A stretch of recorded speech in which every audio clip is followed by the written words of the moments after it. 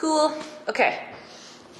I'm at the office today and I'm going to talk about tapey boxes. That's when you get a box in the mail and you're like, oh, it's all covered in tape.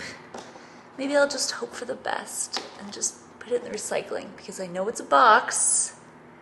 There's a lot of tape on it, but they must have some magical thing they can do with the tape. If you want to be a great recycler, what you will do is take the tape off. And I get it. It's not the most exciting thing in the world. And some boxes, like this one, are covered in a really wild amount of tape. It's all about managing expectations. If you're like, this is gonna take me 2 seconds, then you'll be frustrated. But if you're like, I'm gonna dedicate half an hour to just, demonstrating some TLC to my tapey boxes, I can't tell you how good you're gonna feel after this. You're gonna put this cardboard in your blue box and it's gonna be pristine. See, I'm maybe like halfway there with this one box and I have 4 of them.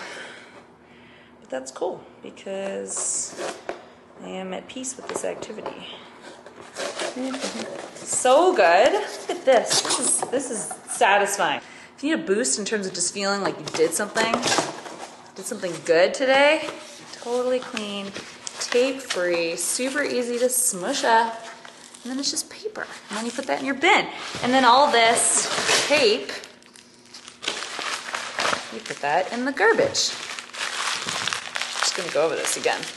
Tape ball goes in the garbage.